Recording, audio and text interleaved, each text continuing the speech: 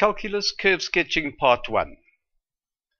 As this is a more advanced calculus course, it is assumed that you have done some calculus curve sketching at this stage, up to at least cubics, third-degree polynomials. This is the sort of thing we'll be covering in this video.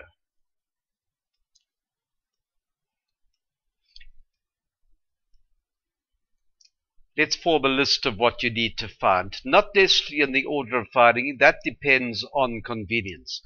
You need to find the axis-intercepts. For the x-intercepts, you may need to use Newton's method if the intercepts are irrational, if the zeros are irrational. Differentiate, equate the derivative to 0, and solve for x to find the x values of the stationary point. The x values for which the gradient of the curve is 0, where the curve is horizontal, parallel to the horizontal axis.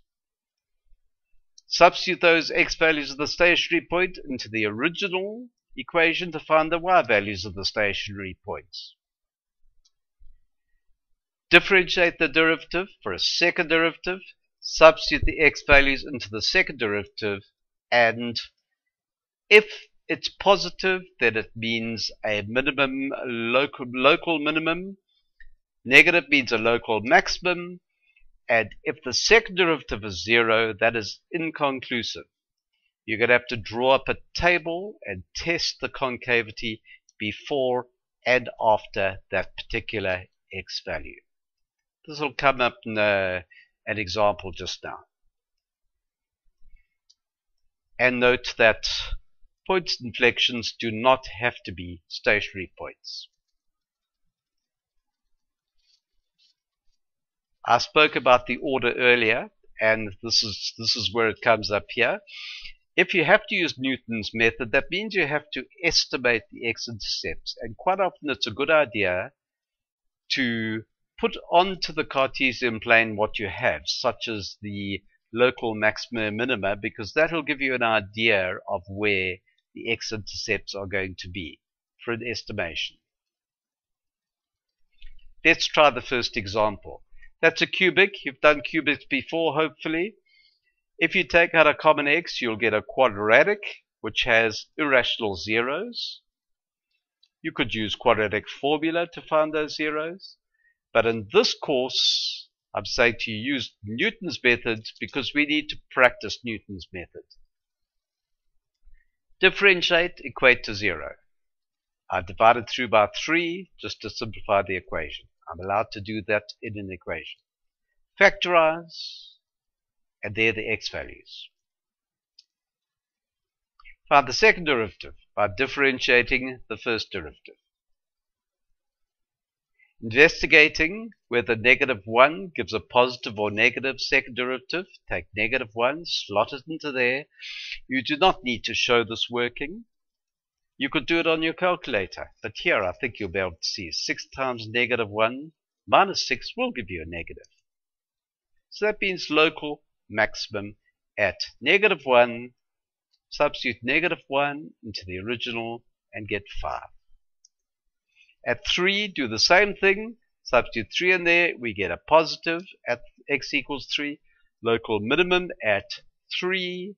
Substitute into the original, -27. Y-intercept 0 by substituting 0 for x.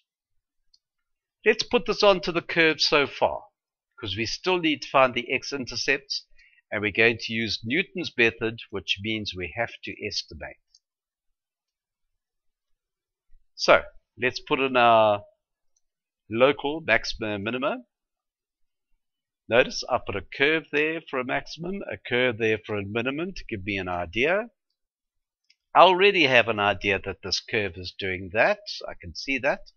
Let's put in the y-intercept. And we could estimate just by continuing this up, continuing that down. There is the one about -8. There's the other one about 4,8. Let's now use Newton's method. New estimate equals previous estimate minus function value of the estimate over the derivative value of the estimate. So I'm going to take that and substitute an. I'm going to take the derivative of that and substitute an, and there they are there. Now slot in -1, 8. Hopefully it'll give you -1, 8, because by Newton's method, once we have a repetition, we know that we're going to keep getting that. -1, 9, no, not really yet. Substitute that in. -1, 9, that's fine. So I can take -1, 9 and replace -1, 8. Now we do the same for 4, 8. We get 4, 9. So we have to repeat. 4, 9 again means that that's fine for our estimate. We can replace 4, 8 with 4, 9. We're now ready for our curve. We have all the shapes ready, so we can now slot in the curve. You have all your working here. We have all our workings, so why don't you pause and have a look at the working, have a look at the curve, make sure you understand it. Let's now look at a 4th degree polynomial. Same system, derivative equal to 0. Derivative equal to 0. Common factor of 4x squared. The 4 could actually go anyway, being an equation equal to 0. But anyway, that gives us x is 0, x is 3. Substitute into the original, get the y value. Substitute to the original, get the y value. Second derivative, differentiate. Now I'm going to take this x value, 3, substitute into there, and I can see that I get a positive. Therefore, it's a local minimum at 3, -26. 3, -26. When I substitute 0 into there, I get 0, and that's a problem because that is inconclusive. So we're going to have to draw up a table.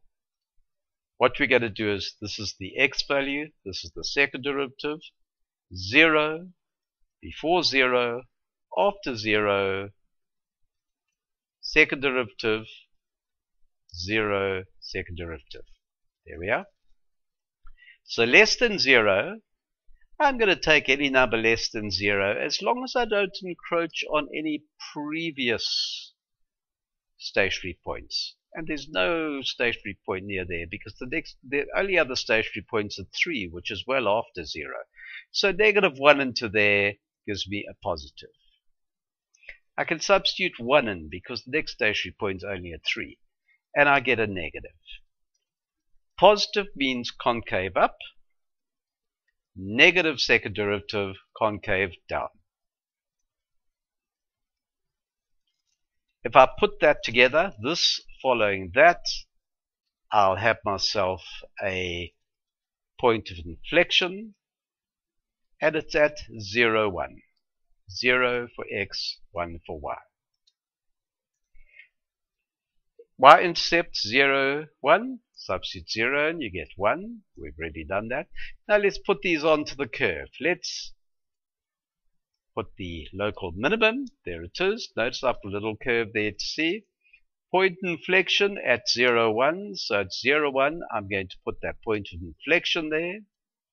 Remember, this is from second derivative positive, second derivative negative.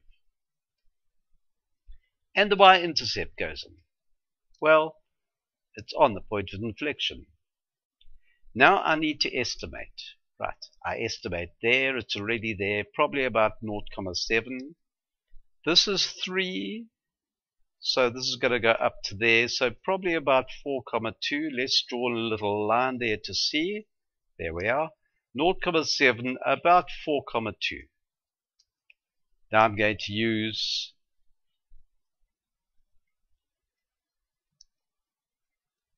Newton's method. There's the formula. substitute 0,7 into that for the top and the derivative of that for the denominator. There we are. And that simplifies to 0,7, and that's marvelous because that means we've already finished that one, and we can put 0,7 there. Now we need to go to the other one, 4,2.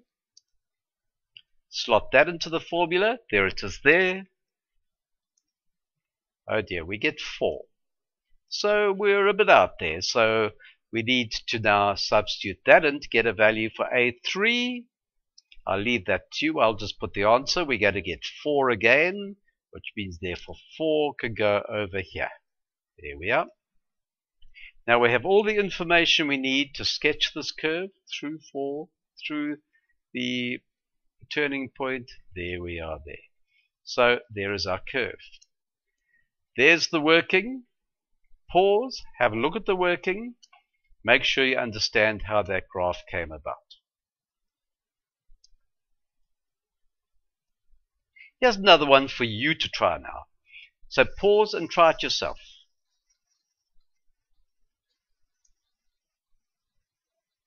So first thing we find is derivative. If you had trouble with it, just do step by step. Try each step yourself.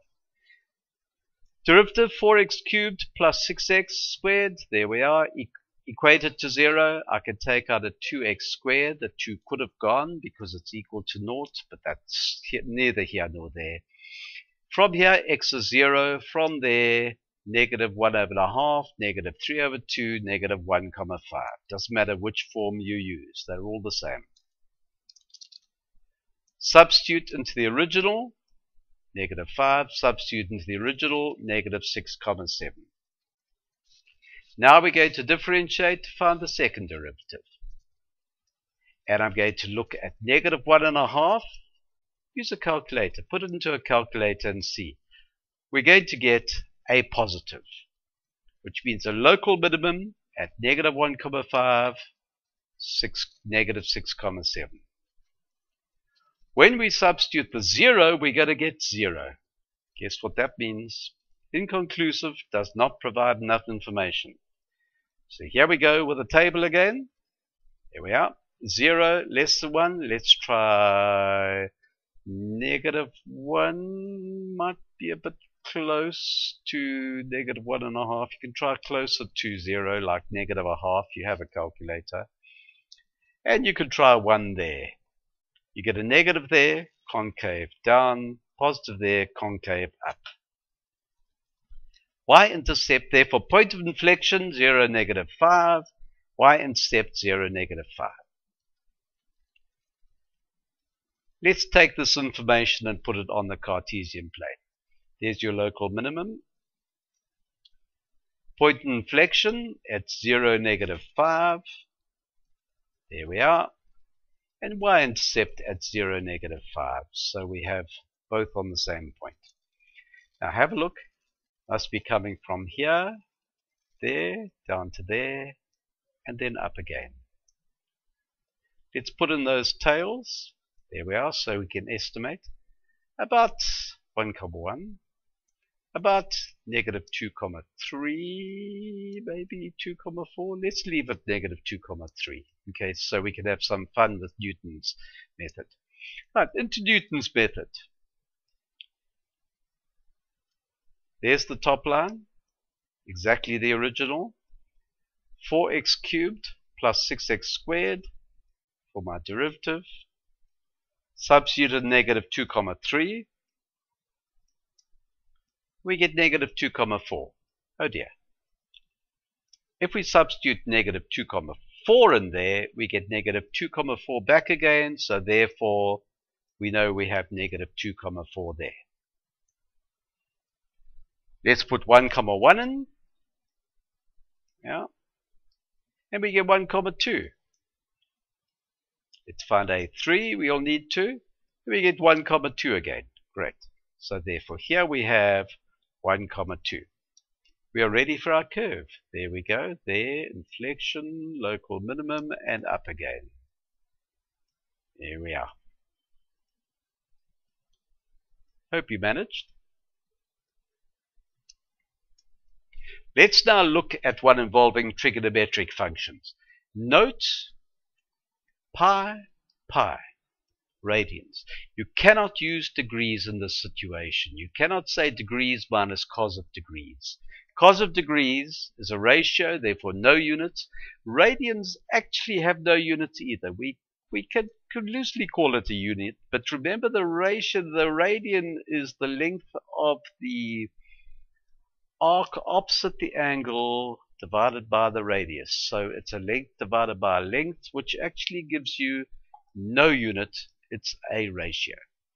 So now we need to solve this one. So let's do that first before I go any further with radians. So we need to differentiate. Here we go. Derivative of x is 1.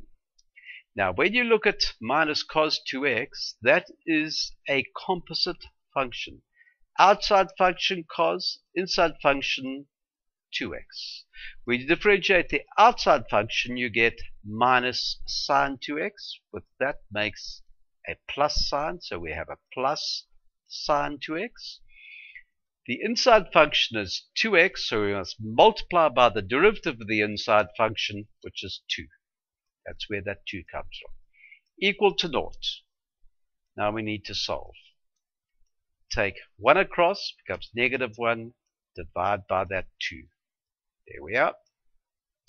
Now remember at this stage, if you've watched my other videos on trigonometry, you'll have heard umpteen times that sine, cos, and tan are selfish functions. They will not let go very easily at all. I want to get it down to x. I cannot get rid of that 2 without getting rid of the sine x. I can use a double angle formula, but that's going to introduce sine and cos, which is just going to complicate the issue. When I get rid of the sine, remember, full general solution. Full general solution. So I need to say, where is sine negative? Third and fourth quadrants. Plus k360, k element of z. Now I say 360 because I'm being naughty. Because have a look here, I'm putting it as degrees first. Let's be like the tourist who goes overseas and keeps converting back to his home currency to work out what things are worth or what they cost. Now you are welcome to do that too. If you're used to degrees and you're still at school using degrees, then why don't you work in degrees and then convert to radians? Pi is equivalent to 180 degrees. 2 pi to 360 degrees. So that there is 2 pi, that is 2 pi, that is 2 pi, that is pi, and that is pi divided by 6, 180 divided by 6, and we say pi by 6. There we are, have a look. 180 degrees, pi, plus 30 degrees, plus pi by 6, plus 2k pi. 360 is 2 pi, so k360 is, you could write k times 2 pi or 2k pi. 360 degrees, 2 pi, minus 30 degrees, pi by 6, plus 2k pi again, k element of z. Now even at this stage, you have a calculator, I'll leave it to you. We know the answers have to be between negative pi and pi, which is negative 3,14 approximately, and 3,14.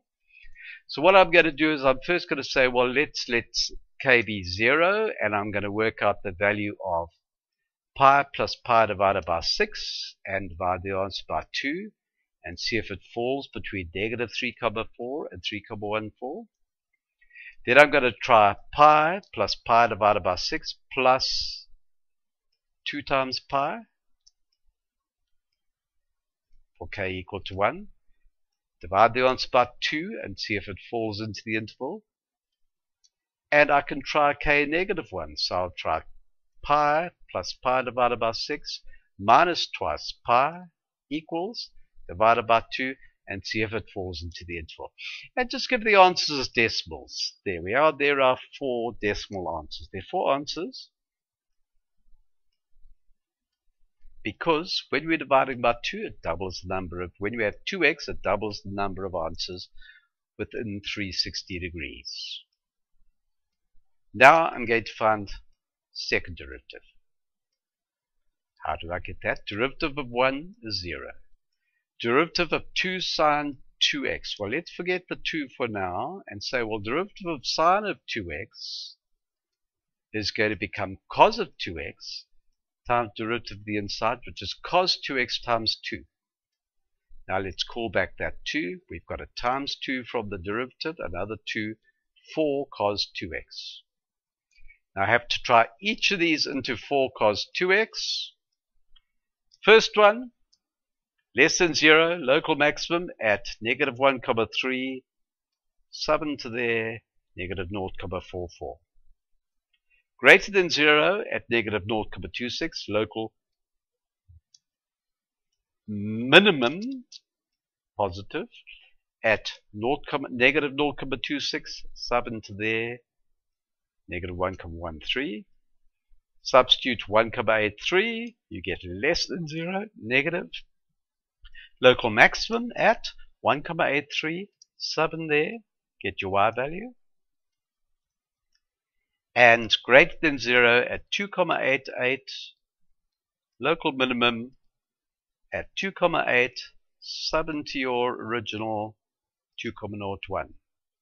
So there we now have our local maxima and minima. Y-intercept, negative 1, sub 0 into there, you get negative 1. So we have that information. Let's slot what we have onto the axes. So we're going to slot our local maxima and minima.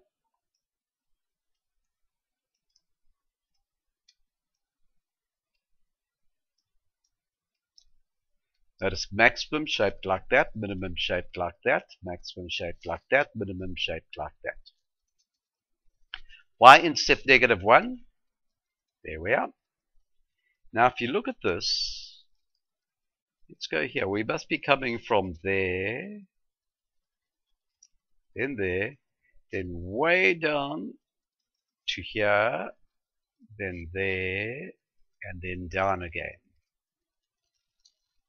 So there's only one x-intercept there. Let's draw a little line estimate there. That looks about 0,5. So let's use Newton's method, 0,5. And if I substitute into a1 minus f of a1 over f prime a1, I get 0,52. Well, I'm talking about an axis here, and I can't accurately show correct 2 decimal places, so rounding off to 1 again, that's 0,5. So there we are, it'll be fine, 0,5. And there's our graph. Notice, there it is, there's that.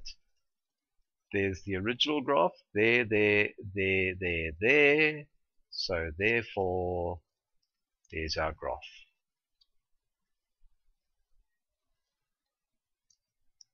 And one for you to try. Pause, try it, and then I'll go through it.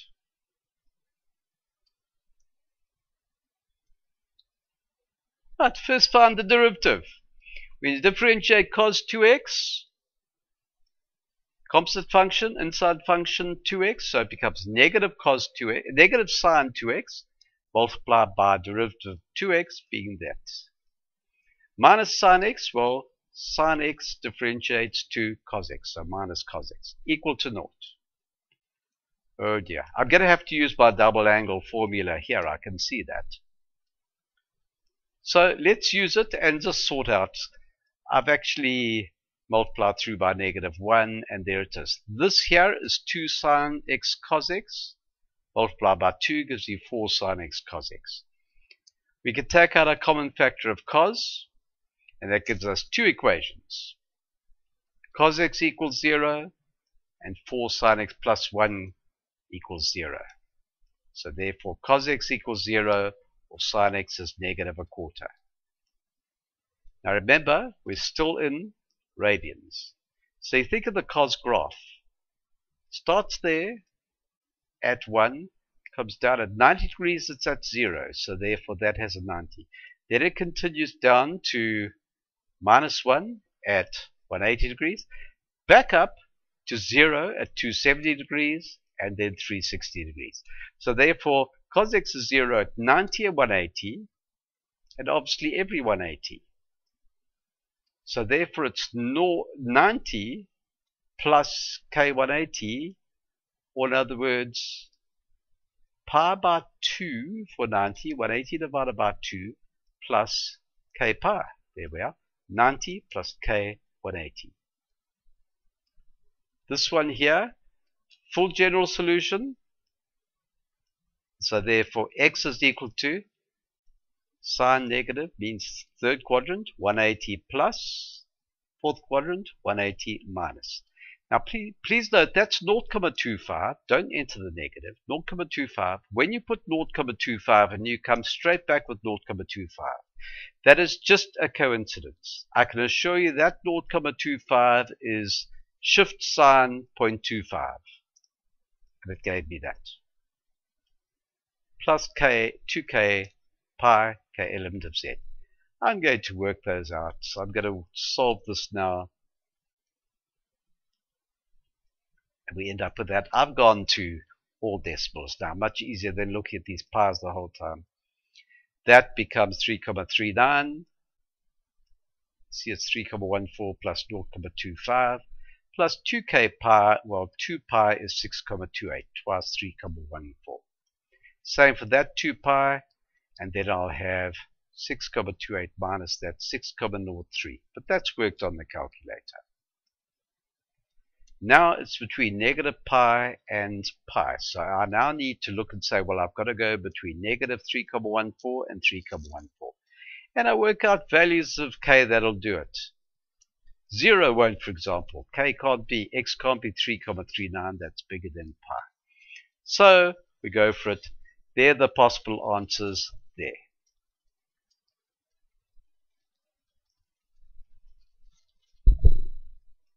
All right. Now I have the x values of the stationary points. I need to differentiate again. Here we are. See, that's negative 2 cos sine 2x, negative 2 sine 2x, so the negative 2 is there. Sine 2x goes to cos 2x times 2, so that's how we get that. Cos x goes to negative sine x, with a minus gives you plus sine x. There we are, like that. Now, I need to substitute each of those values in to see whether I get positive or negative.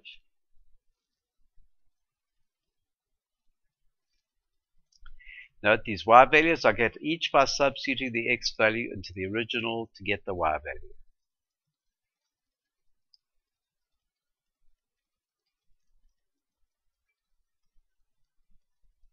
Y-intercept, substitute 0, I get 1.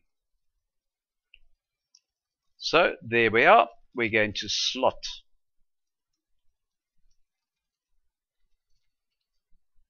there we are. That's all our information in. 2 x-intercepts. Have a look here. That goes up there. This goes here. So the graph looks like this. Coming here, up there like that, down there, up there, and then etc. So let's put in my little sections there to find the x-intercepts. And it's about 0.5, 2.6. Newton's method. Function value, derivative of function value. Oh, 2.6, that's great. 0.5, oh, 0.5 as well. So that's great. You see, I came out with 0.5 using 0.5. I came out with 2.6 using 2.6. So there is our graph.